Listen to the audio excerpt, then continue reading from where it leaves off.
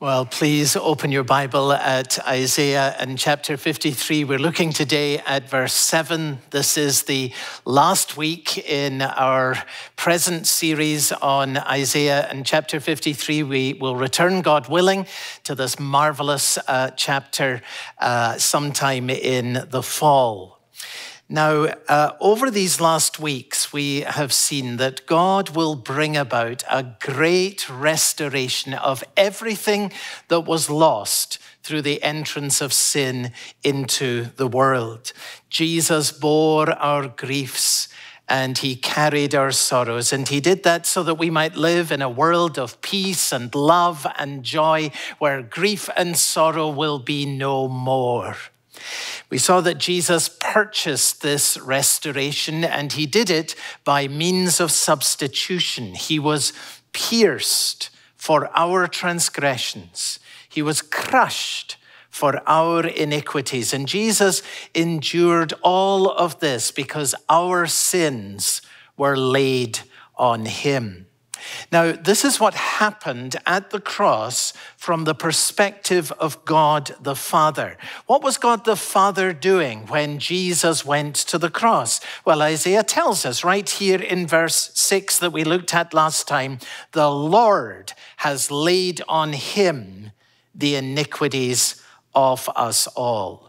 And we saw this is the language of transfer.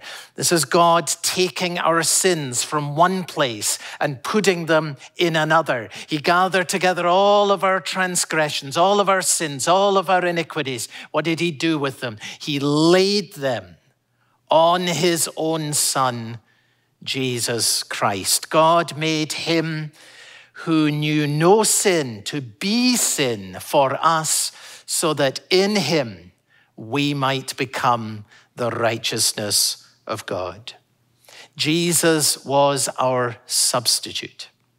He stood in our place. Our sins were imputed to him. They were laid on him. They were counted as his. And the sentence that would have been on us, well, it was on him. And this is how we have peace with God. Upon him was the chastisement that brought us peace. So we've been learning together that Jesus purchased our restoration, and he did this by means of substitution and imputation. Now, every doctrine in the Christian faith has come under attack, and this will continue until Jesus Christ himself puts a stop to it when he returns in power and in glory. And the truth that we've been focusing on from Isaiah chapter 53 over these last weeks goes to the very center and heart of the gospel itself. And so it should not come to us as any surprise at all that this doctrine has been a focus of sustained attack. Now, the assault on this truth that we've been looking at from the Bible really comes in three successive waves. The first wave of the assault is to deny the severity of sin. See, the biblical doctrine of sin tells us that there is something seriously wrong with us. Our transgressions, our iniquities, our defiance, our twistedness. But you see, this doesn't fit well with a world of affirmation. So it's very tempting simply to ignore the entrance of sin into the world and to replace original sin with original goodness. So you might hear someone say, well, the Bible says that God made everything good. I mean, sure, none of us are perfect, but is it not the case that at heart we are essentially good? And then what follows in the second wave of assault on this great truth that we're looking at in the Bible is a denial of the reality of judgment. Jesus enduring punishment in our place. Well, that tells us very clearly that there is a judgment. Upon him was the chastisement that brought us peace. But you see, that points to the very disturbing reality that there's a hell as well as a heaven, and that people who reject the Lord Jesus Christ will go there. So you see, it's very tempting then to simply ignore all that the Bible says about punishment and then replace God's judgment with God's acceptance. So you might hear someone say, well, doesn't the Bible say that God is love? And sure, we all need some sorting out, but is it not the case that God in the end will welcome us all into his heaven?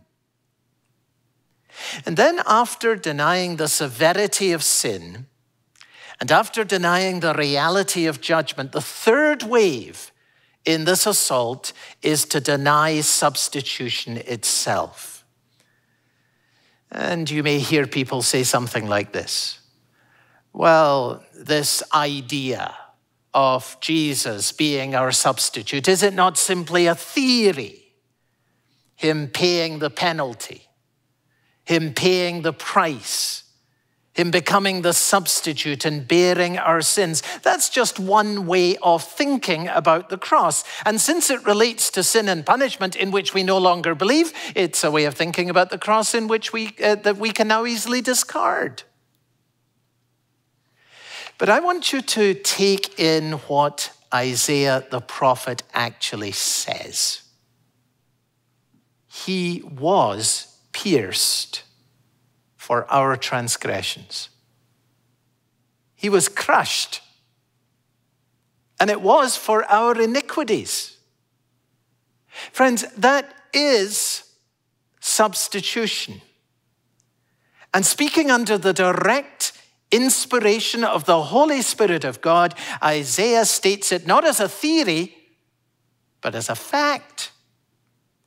And when Isaiah says the Lord has laid on him the iniquity of us all, he's not speculating about what might happen at the cross. He's declaring under the direct inspiration of the Holy Spirit what God has actually done.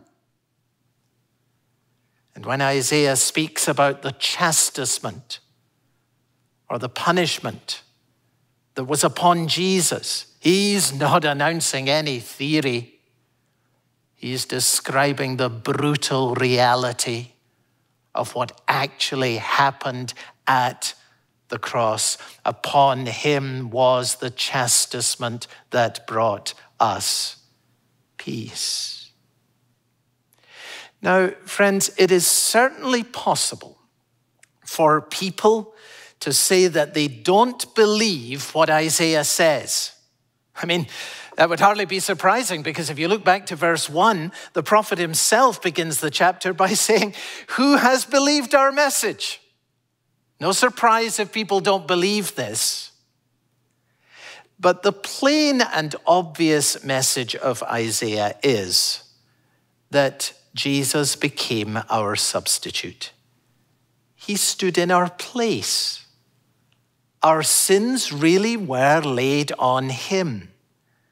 And we have peace with God because the punishment that was due to us was on him. Now, today we come to verse 7. He was oppressed and he was afflicted, yet he opened not his mouth. Like a lamb that is led to the slaughter, and like a sheep that before its shearers is silent, so he opened not his mouth. Now, very clearly, what this verse is telling us is that when Jesus went to the cross, he did not object, he did not complain.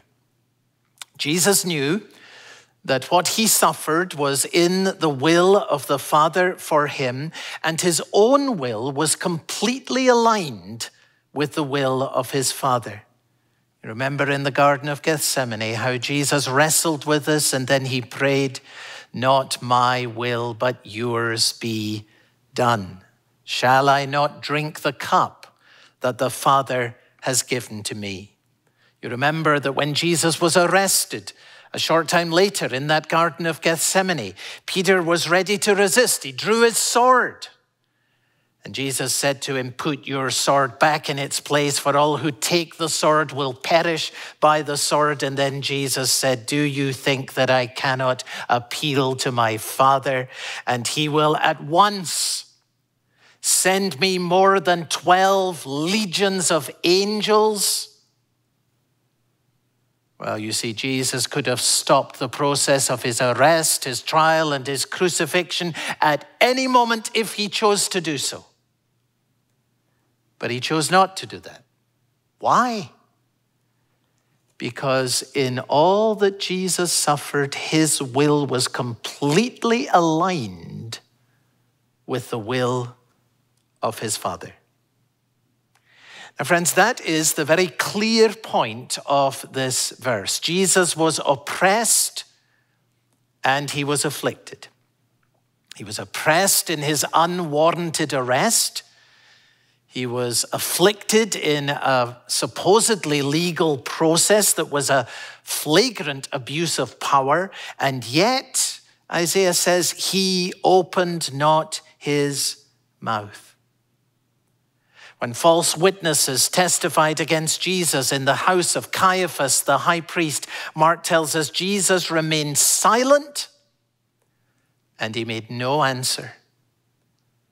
Then when Jesus was accused before Pontius Pilate, Matthew tells us he gave no answer. Pilate was amazed, said to Jesus, "Do you not hear how many things they testify against you?" But he gave him no answer, not even to a single charge, so that the governor was greatly amazed. You can see Pilate looking at Jesus, and he can't make any sense of it. No one remains silent against accusations like these. Then Pilate sent Jesus off to Herod.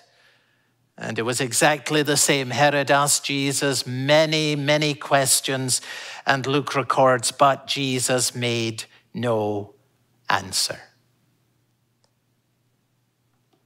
He was oppressed and he was afflicted. Yet he opened not his mouth, like a lamb that is led to a slaughter, and like a sheep that before its shearers is silent, so he opened not his mouth. Now notice that Isaiah says twice, he opened not his mouth. Now we know that Jesus spoke 7 times from the cross. We know that Jesus told Pontius Pilate, "My kingdom is not of this world." He said, "I've come into this world to bear witness to the truth, and everyone who is of the truth listens to my voice." So Isaiah is not saying here that Jesus never spoke during his trial, or that he never spoke during his crucifixion. The point is that Jesus said and did nothing that would save him from going to the cross. And why was this? Because the will of Jesus was completely aligned with the will of his Father. Shall I not drink the cup that the Father has given to me? This suffering is in the will of my Father for me. It is part of his purpose.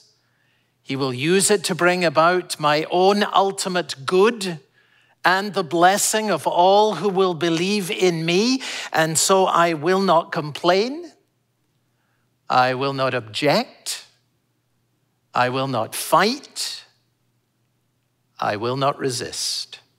Like a sheep that before its shearers is silent, so he opened not his mouth.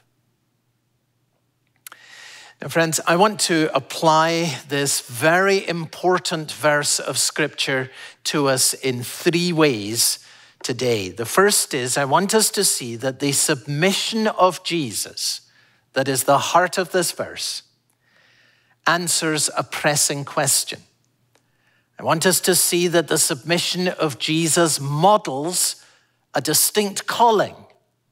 And I want us to see that the submission of Jesus opens a compelling prospect. First then, the submission of Jesus answers a pressing question. Now, Isaiah says in verse 5, Jesus was pierced for our transgressions and crushed for our iniquities. He tells us in verse 6 that the Lord laid on him the iniquity of us all. Now, someone will say, and you may have heard this charge being made, are you telling me that God the Father punished his dearly loved son Jesus for sins he did not commit? Isn't that the most grotesque perversion of justice? What kind of father would do this to his own son? And you may have heard this question raised in regard, of course, to the story of Abraham and Isaac. You remember the story of how father and son went up the mountain and Abraham laid his son Isaac on the altar. He was ready to offer his son as a sacrifice to God. What kind of father would do that to his son? It's a really important question. And I've been greatly helped on this by A.W. Pink, who points out that Isaac would have been a young man when he climbed the mountain with his father Abraham. So please try and forget any artistic impressions that you may have seen of a young child lying helplessly strapped onto an altar. Isaac was a man in the prime of life, and he could easily have overpowered old Abraham, who was more than 100 years old at this time. But Isaac didn't do that. Why? Because Isaac, as a mature man, probably in his 30s, was ready to lay down his own life. And what you have in that remarkable and disturbing story in Genesis in chapter 22 is the story of a father who is willing to give up his son, and a son who is willing to lay down his own life, and they're at one in doing what is needed to bring blessing to the world. Now, of course, God did not allow Abraham to give up his own son. But God did what Abraham and Isaac could only illustrate. God the Father gave up his dearly loved son for us. God the Son gave himself for us. And that surely is the point of verse 7. And that's why it comes here in Isaiah chapter 53. In verse 6, Isaiah has told us what happened at the cross from the perspective of God the Father. The Lord laid on him the iniquities of us all. And then immediately, so that there's no misunderstanding, Isaiah tells us what happened at the cross from the perspective of God the Son. He was oppressed and he was afflicted, yet he opened not his mouth. Like a lamb that is led to the slaughter, and like a sheep that before its shearers is silent, so he opened not his mouth. God the Father and God the Son were at one in doing what it took to redeem you and to redeem me. And you may like to ponder this question, though you'll never be able to answer it. Which is harder, to lay down your own life or to give up the life of one you love? God experienced both agonies at the same time. God the Father did not spare his own Son, but in an agony of heart, he gave him up for us all. And God the Son gave himself. The Son of God loved me and gave himself for me. He says, no one takes my life from me. I lay it down. He chose to do it. And he did it because Father and Son were at one in doing all that was needed for this great restoration to be brought about and for you and me to be part of it. The love of God is displayed at the cross because there, at immeasurable cost to the Father and to the Son, God accomplished that which is of infinite value to us. He saved us. He redeemed us. He reconciled us to himself. So this submission of Jesus that we see so clearly in Isaiah chapter 53 and verse 7, it answers a very pressing question. And secondly, this submission of Jesus models a very distinct calling. Now, if you turn to 1 Peter in chapter 2, you will see that the end of that chapter in the New Testament is really an apostolic exposition or explanation of the verses that we are looking at in Isaiah and chapter 53. And in 1 Peter chapter 2 and verse 21, we read these words, "For to this you have been called, because Christ also suffered for you, leaving you an example that you might follow in his steps." Now, Peter is telling us here very clearly that the submission of Jesus, stated so clearly in verse 7 of Isaiah 53, that this is actually a model for us. Jesus aligned himself completely with the will of the Father, and God calls us to do the same. So Peter is writing to Christian believers, and he says, "To this you have been called." In other words, as a Christian, you have a distinct calling from God. We share this calling together to follow in the footsteps of the Lord Jesus Christ, and to do it especially when we suffer.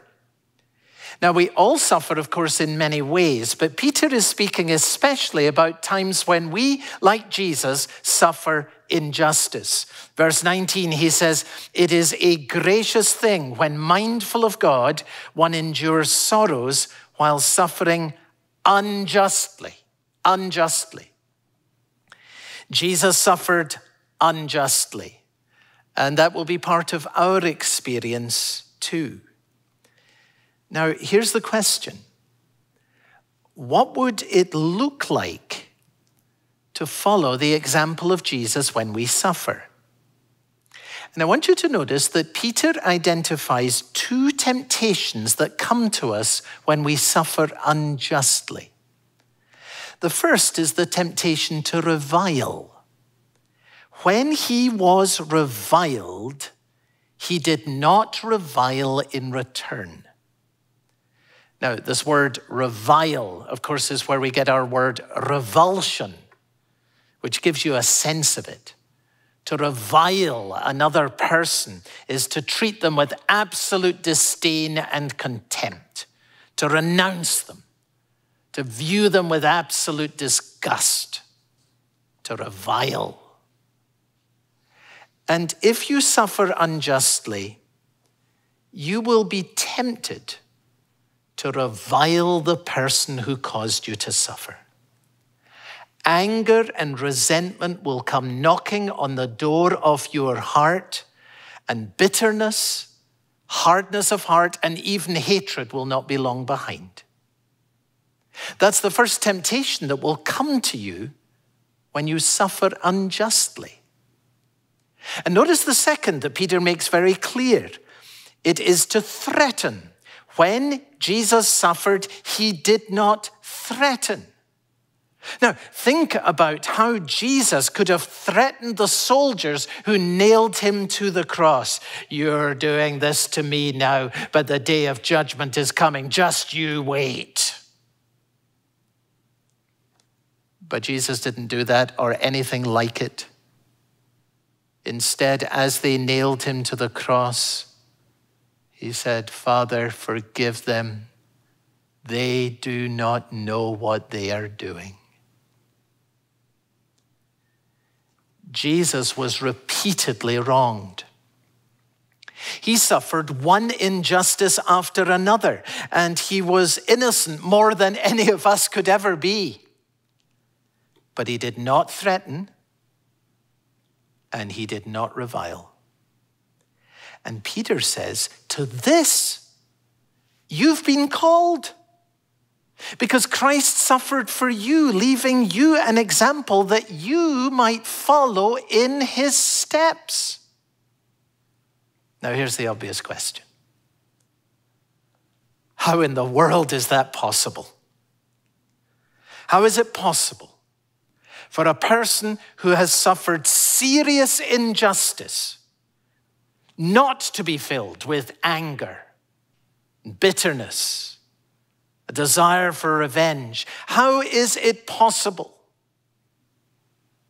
for ordinary people like us to become like Jesus in his suffering?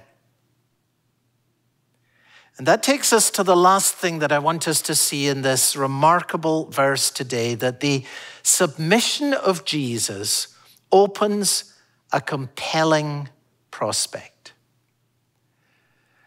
And friends, it's on my heart that if ever there was something needed in our world today as a distinctive witness to Jesus, this is it.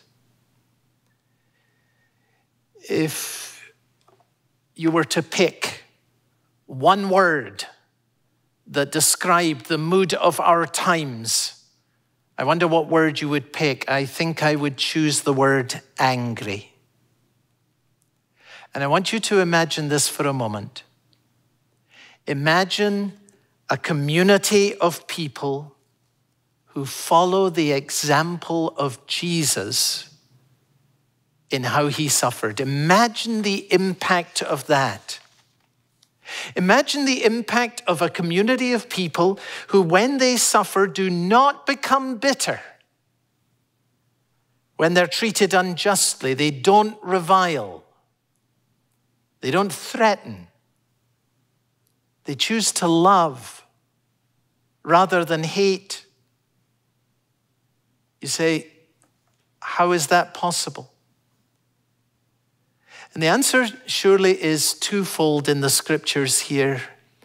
It's possible when the Holy Spirit lives within you.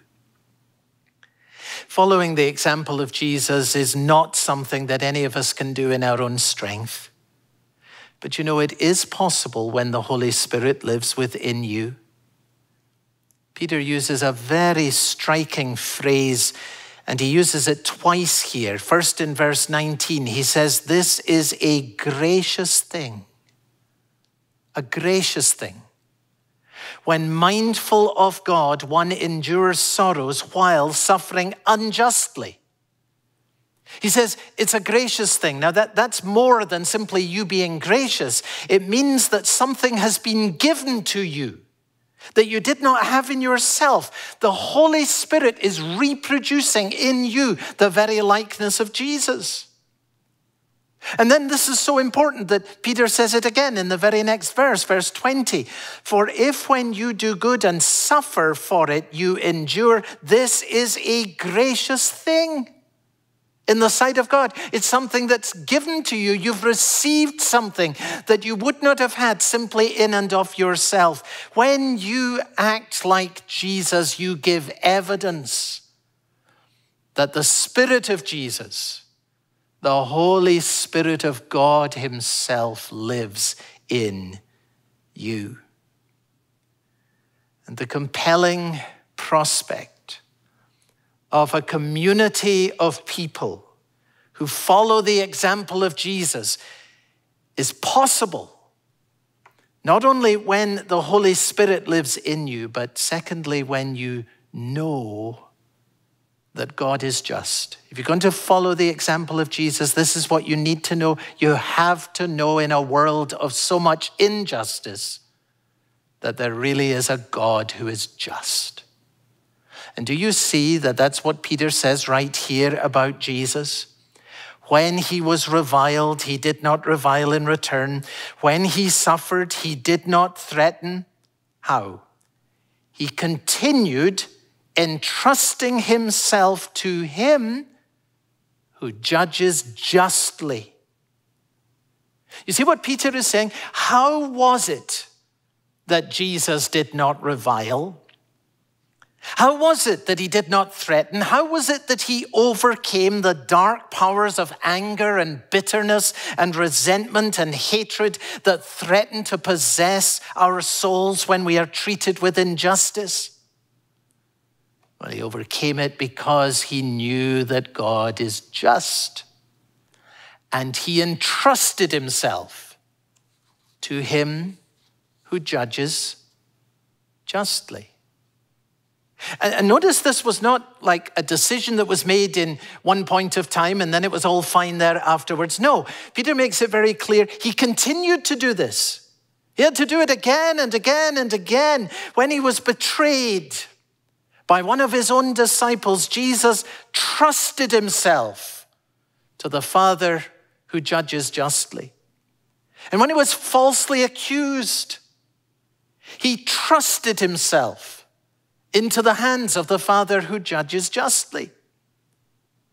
When there was no justice for him in the court of Pilate, what did he do? He trusted himself into the hands of the Father who judges justly. And when he endured unimaginable physical pain, what did he do? He trusted himself into the hands of the Father who judges justly. There will be justice for me. And there was. On the third day, the Father raised him up from the dead and exalted him to the highest possible place.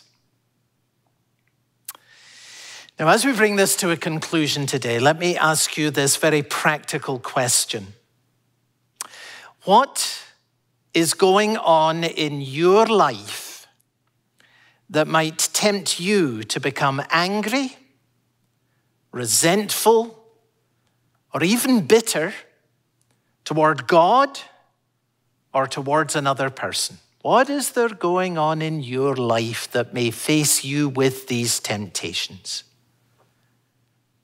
We all suffer in various ways, and we all face injustice at various points in our lives. Now, how are you going to respond? God calls you to do what Jesus did. He aligned himself with the will of the Father, and that's why he did not revile, and that's why he did not threaten. Shall I not drink the cup that the Father has given to me? God's Holy Spirit is given to you so that you may follow the example of Jesus. And here's how you gain victory over the dark powers that threaten your soul. You trust your suffering into the hands of God. You believe that he is just, that he will do what is right, and you leave him to deal with those who oppress and afflict you. And then you ask that by his Holy Spirit, he will give you all that you need so that you will be able to shine like a light in this dark and angry world, because you follow the example of Jesus. Let's pray together. Our Father, how can we begin to measure the breadth and length and height and depth of your great love towards us? That Father and Son and Holy Spirit, united as one, would plan our salvation and bring it about. You, our Holy Father, giving up at unfathomable cost your own dearly loved Son for us. Your dear Son giving himself in immeasurable suffering that we might be redeemed. We bow before you in worship and in awe and in thanksgiving and in praise. We are your people. And we bow before you, recognizing that we have a very distinct calling in this world. Father, make us more like Jesus, especially when we suffer, we pray. And grant, Father, that therefore we may shine like lights, because there is evidence of your Spirit in us and of living faith that trusts you even in the hardest things of life. So glorify your own name in and through us, and hasten the day when faith will be turned to sight, and all that Jesus died to accomplish for us will be ours forever and forever. For these things we ask in Jesus' name. Amen.